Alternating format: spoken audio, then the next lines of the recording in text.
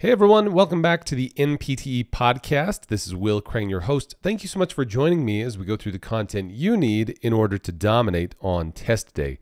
So today I've got a practice question for you. This is related to the neuromuscular and nervous system. But before I get to that, just a quick reminder of a couple things. I'll talk more about this at the end of today's podcast. But two things. Number one, if you still want to grab a copy of our free regenerative medicine course, it is a mini course. You can grab that totally for free. Again, that's for an extremely limited time. You want to take advantage of that. In order to do so, go to ptfinalexam.com/podcast, where you'll be able to access that free regenerative medicine course. Again, that's new.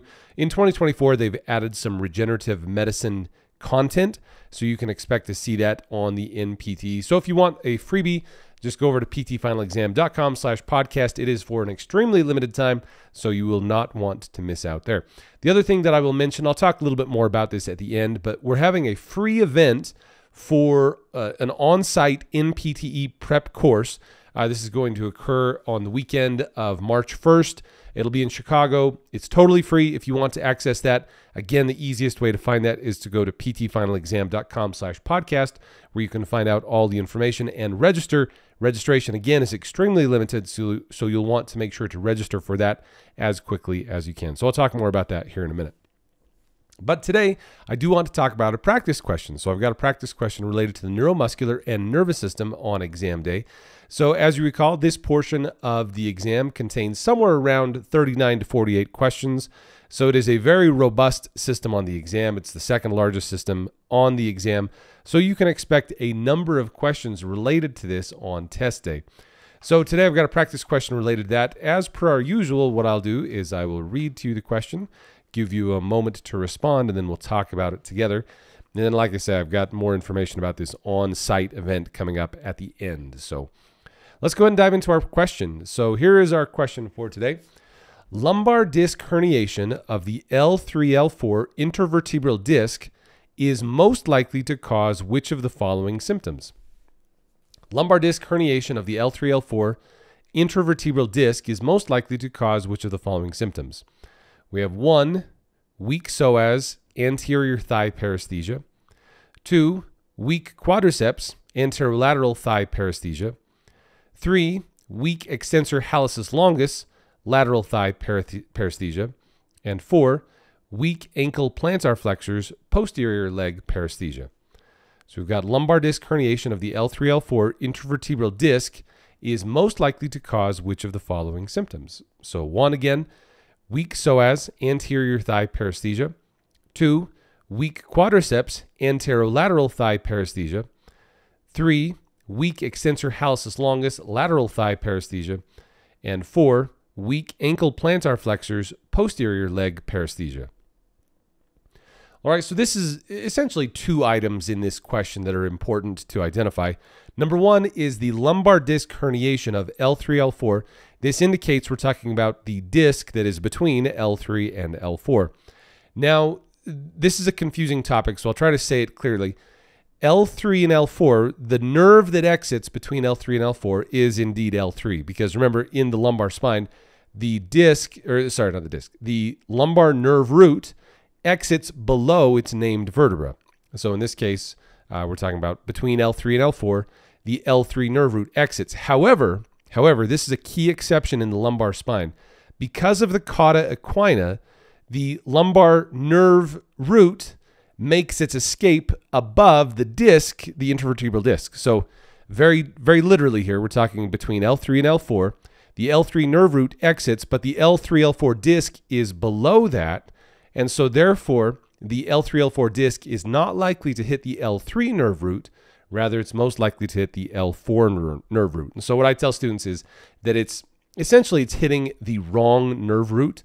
So in this case, the correct answer would be weak quadriceps with anterolateral thigh paresthesia. So we're talking about the L4 dermatome and myotome.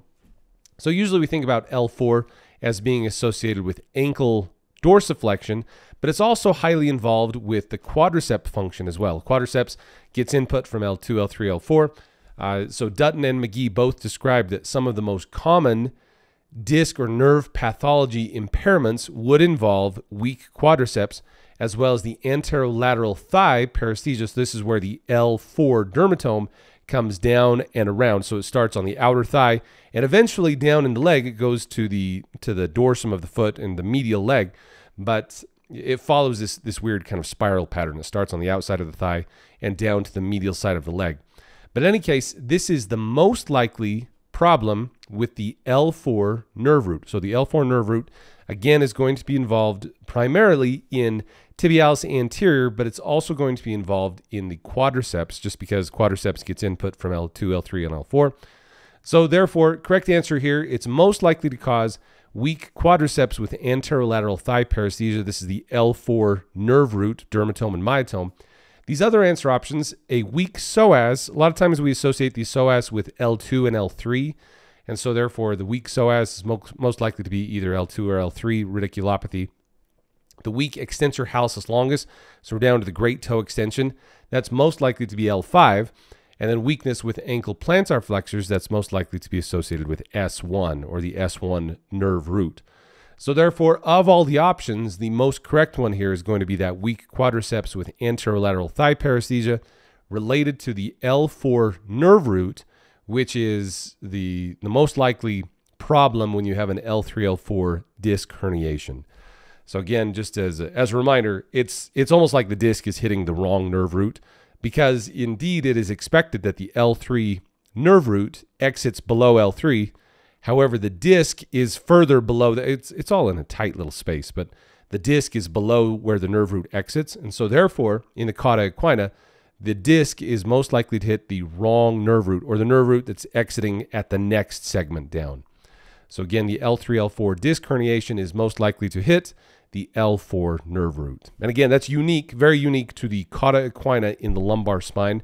This principle would not apply in the cervical spine or the thoracic spine. So just keep that in mind. This is a unique principle that is related to the lumbar spine, specifically to the cauda equina and the lumbar intervertebral discs.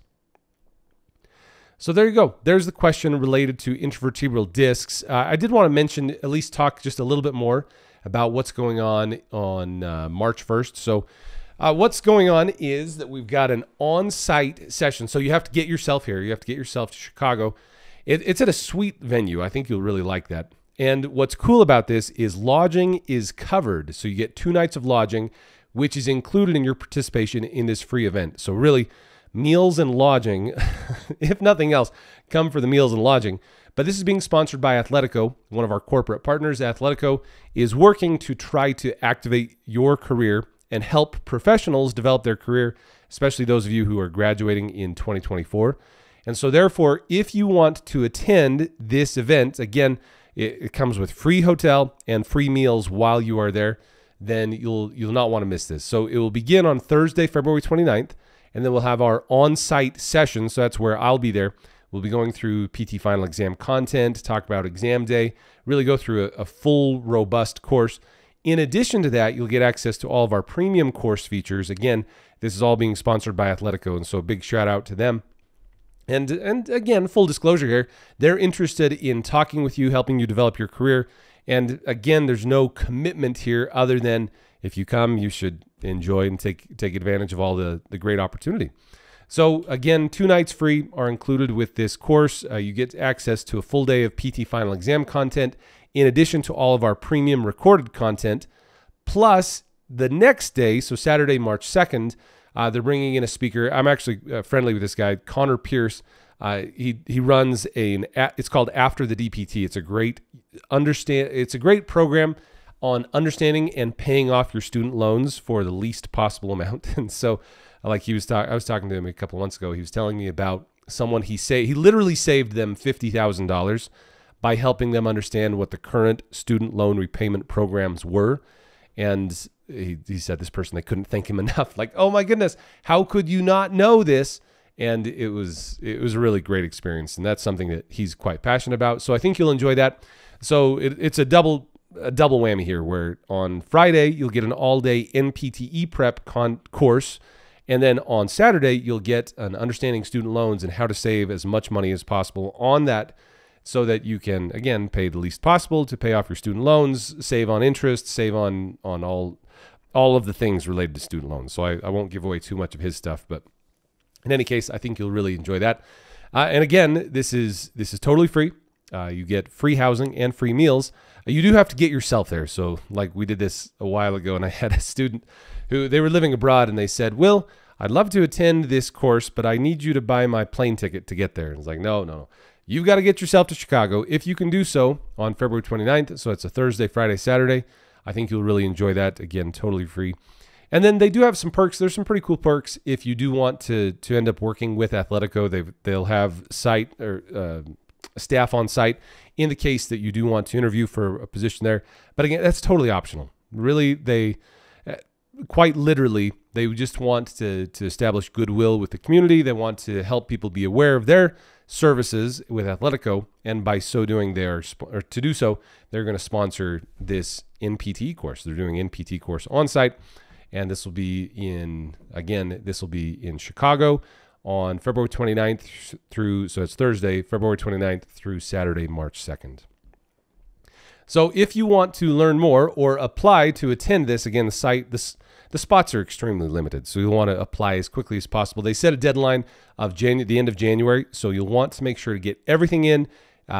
You click the link, at least put your name in. Certainly, I don't know. It's one of those things where you want to make sure to get on this list. It has to be done by the end of January so you can attend this.